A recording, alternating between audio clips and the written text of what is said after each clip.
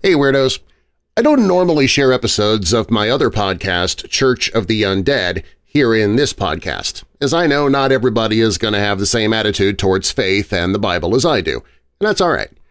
But this week's episode is something I thought you might enjoy anyway, as it talks about whether or not curses are real, and if so, if we need to worry about them.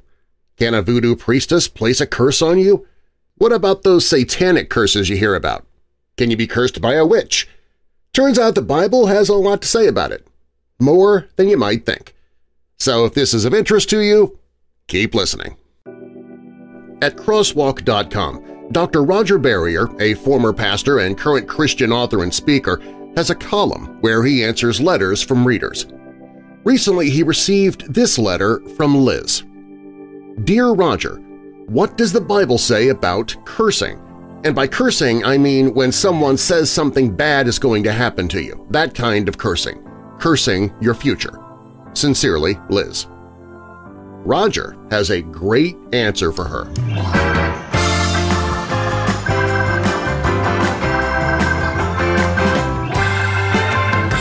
Hello Weirdos! I'm Pastor Darren. Welcome to the Church of the Undead. Here in the Church of the Undead, I can share ideas which are relevant to those who suffer with depression, need some encouragement, and for those who love or are just curious about the God of the Bible. And it doesn't matter if you are a weirdo in Christ or just a weirdo, everybody's welcome here at the Church of the Undead.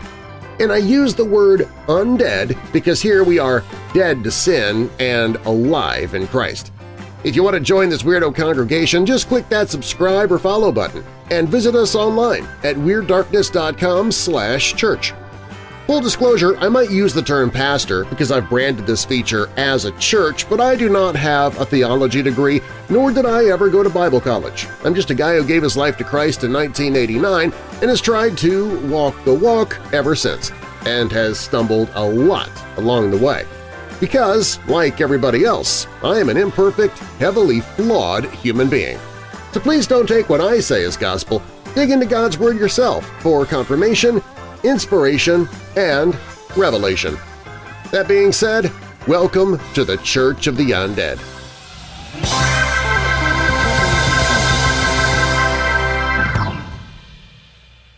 As I mentioned, this week's Church of the Undead is the response to a letter that Dr. Roger Barrier received. I'm just going to read verbatim how he replied to Liz, because I don't think I can improve on it. Just know it's in his words, not mine, when he's talking about things that happened in the first person. Here's his response. Dear Liz, when we think of curses, many of us immediately think of voodoo. We picture someone pushing pins in little dolls which represent those they hate so that bad things can happen upon them. We think of persons casting spells. However, voodoo is much more than that. Voodoo is a religion practiced chiefly in the Caribbean countries, especially in Haiti.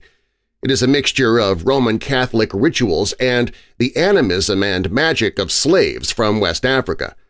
Those who practice voodoo believe that God rules over a multitude of local deities and deified ancestors and saints who communicate with dreams, trances, and ritual practices. In the Bible, curses and spells are forbidden practices that extend far beyond the practices of voodoo, Deuteronomy 18 verses 10 through 12. As a pastor, I've received quite a number of curses, those that I know about and those that I don't, which statistically I assume outnumber the former by many-fold. To curse is to wish that bad things happen to someone or to something. On the other hand, to bless is to wish that good things happen to someone or to something. One Sunday evening, I had this overwhelming dread that I would never see another Sunday. The sense of death was overwhelming. Each day was agony. I was on the exercise bike on Thursday, pedaling furiously when the phone rang. One of our counselors had just finished a session when a woman confessed that she and her friends in a witch's coven had prayed a death curse on me the previous Sunday night. I was overwhelmed with relief. I now knew what the problem was and I knew how to handle it.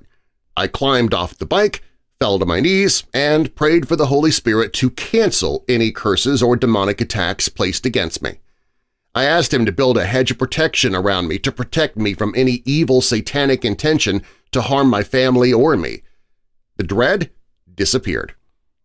I have no doubt that we can postulate a number of theological frameworks to reconcile the experiences like those I mentioned above with biblical truth. Let me share a few well-known theological constructs that guarantee Christians they need not worry about curses and satanic attacks. Nothing can separate us from God's love. Romans 8 verses 37 through 39.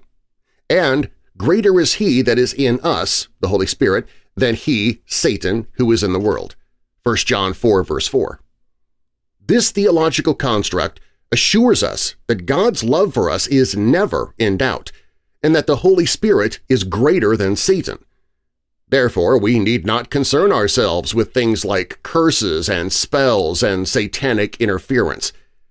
Upon closer examination, however, what these verses don't declare is that we are free from Satan's attacks and demonic curses. My theological construct, and you certainly don't have to agree with it, is that we face a devastating spiritual battle. We do need to be concerned with such things. After all, Peter reminds us, "Be alert and of sober mind. Your enemy the devil prowls around like a roaring lion looking for someone to devour. Resist him, standing firm in the faith." 1 Peter 5 verses 8 and 9. We must consider that we have a demonic adversary who has a backpack full of dirty and deceitful spiritual tools designed to inflict harm and destruction upon unsuspecting Christians. God gives us a number of spiritual tools to resist, incapacitate, and frustrate Satan in his attacks against us. I'll mention them momentarily. If we define curse as wishing bad things to come to someone or to something, then I suppose that we can consider the death threats I've received over the years as curses. I own 2 bulletproof vests. No one ever told me that I would need one. Death threats aren't over in 1 week. I remember preaching for over 6 months in my new vest while living in fear that Bill J. would make good on his threat to kill me.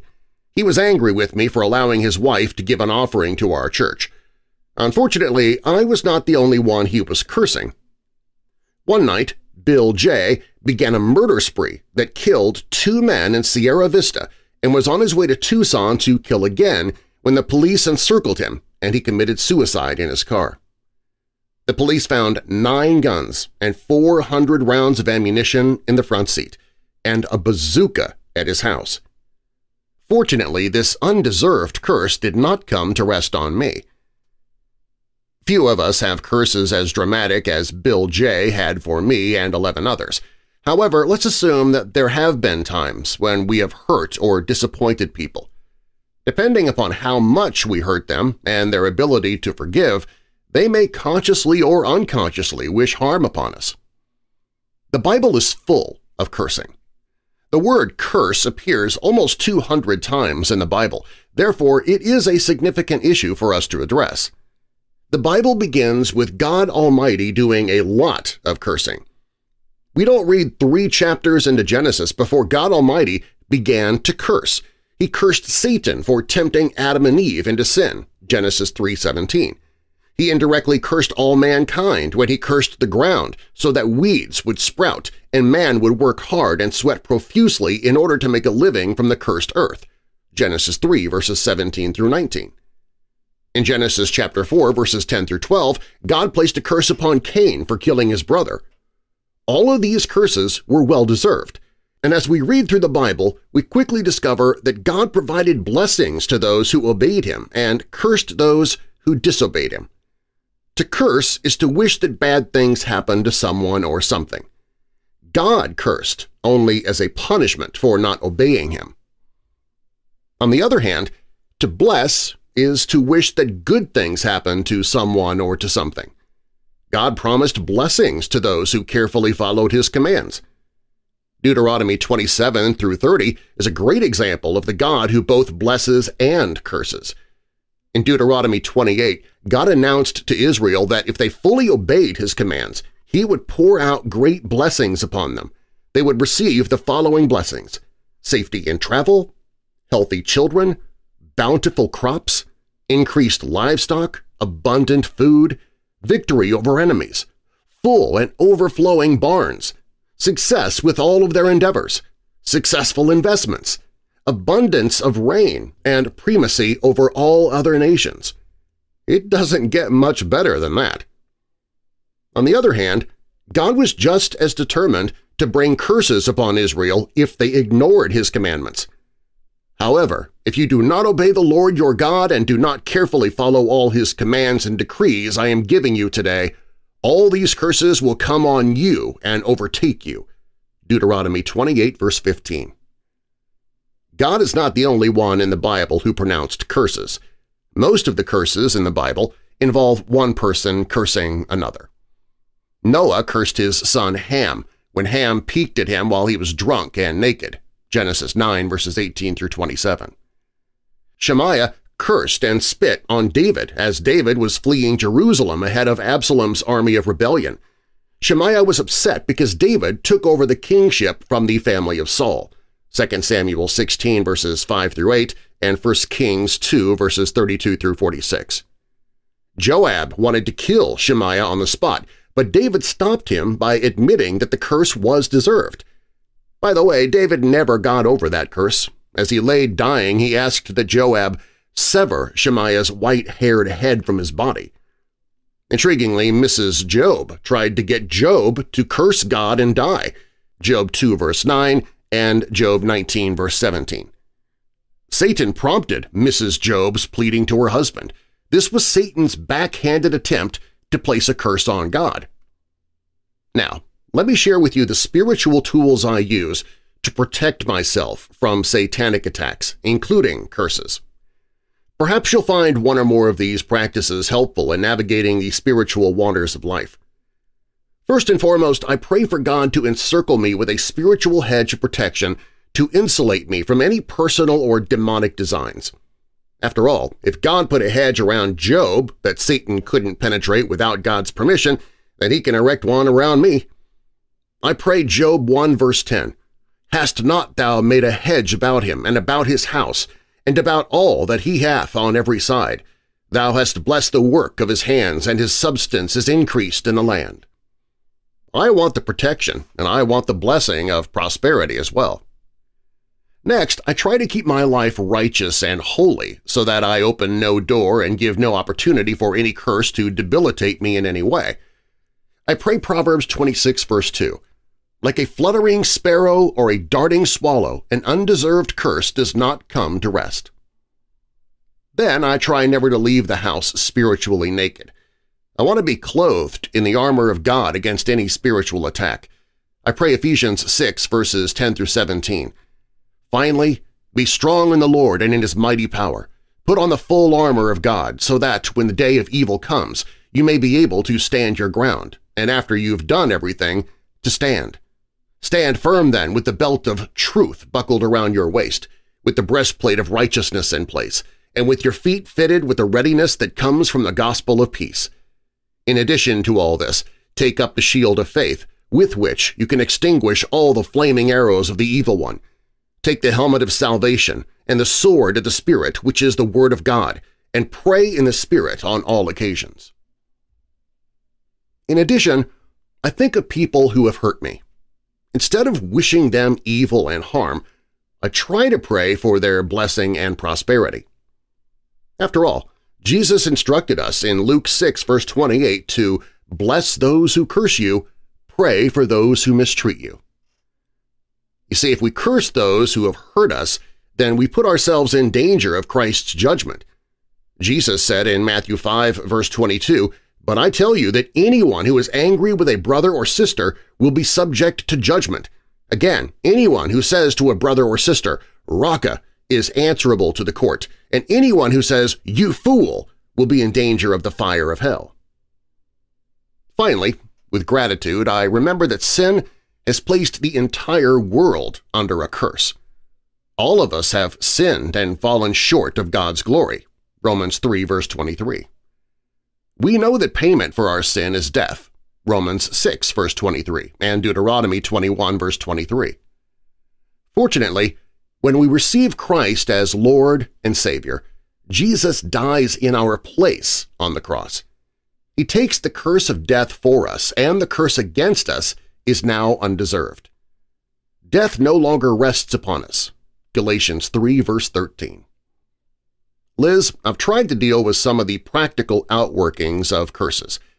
I've shared some of the biblical foundations and practices regarding cursing.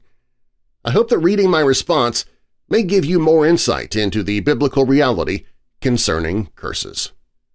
Sincerely, Roger. I'll place a link to Roger's column in the show notes.